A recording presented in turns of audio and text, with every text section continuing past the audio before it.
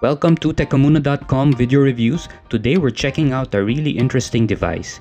It actually has no brand and all it says on the box is USB to HD TV cable. Claims to allow lag-free screen mirroring via USB-C to HDMI and that it works on any Android phone.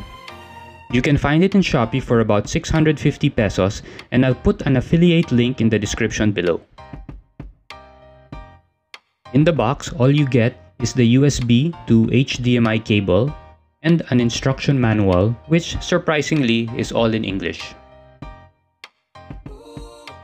The cable has a male HDMI port, a USB plug for connection to a power source, and a micro USB to USB-C port.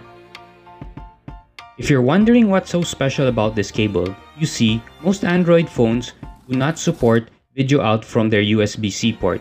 Usually only high-end phones like Samsung Galaxy S series, LG, and some OnePlus flagship devices have this feature. The only other way you can mirror your phone screen is to use a streaming device like a Chromecast, but unfortunately, this usually comes at the expense of video lag. I'll be using a Xiaomi Mi 9T, and as you can see, plugging in a regular USB-C to HDMI adapter will not work on the Mi 9T. However, on my Samsung Tab S6, which has native video out support, you can see that it works perfectly. Setting up the device is very easy. First thing you need to do is download an app called MiraPlug from the Google Play Store. Then you will need to connect the HDMI cable to an external monitor or TV. Next, you will need to plug the USB to any standard phone charger.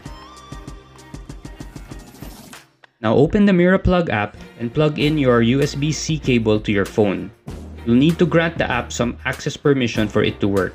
And now you should see your phone screen on your TV or monitor.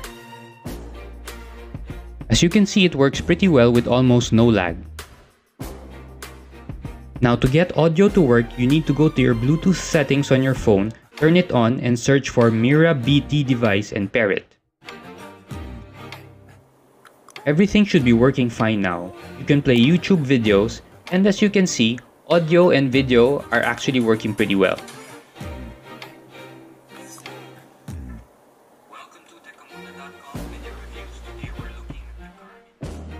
It's also pretty handy in editing Word documents.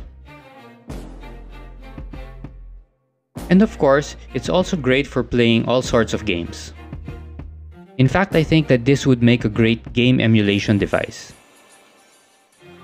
In fact, if you pair it with a Bluetooth keyboard, mouse, and game controller, you can turn your phone into a mini Android gaming PC.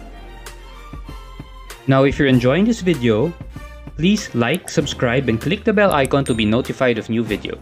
If you're wondering if you could get some sort of Samsung DeX or Android 10 desktop mode to work on the phone, then the short answer is no. However, after trying Sentio Desktop or using Nova Launcher, you can get some sort of poor man's version of DeX. Although it's a far cry from a true Android desktop mode.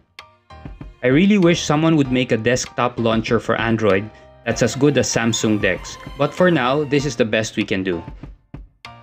Before you get too excited, there are a few caveats that you need to know first. Probably the biggest con on this device is that it doesn't support video streaming services like Netflix and Amazon Prime Video. My guess is that there is some sort of copyright protection to prevent video piracy. Despite this limitation, I'm still very happy with this device. The fact that this even exists is actually quite amazing. It solves a simple problem that has boggled my mind for the longest time, which is why don't all Android phones support video out via USB? I'm really curious to know how much more it would cost to add this feature. My Samsung Galaxy S2 from 2011 had this feature, so it's really puzzling why this still isn't standard on all Android phones. I hope you enjoyed my review of this very interesting device. If you like this video, don't forget to like and subscribe.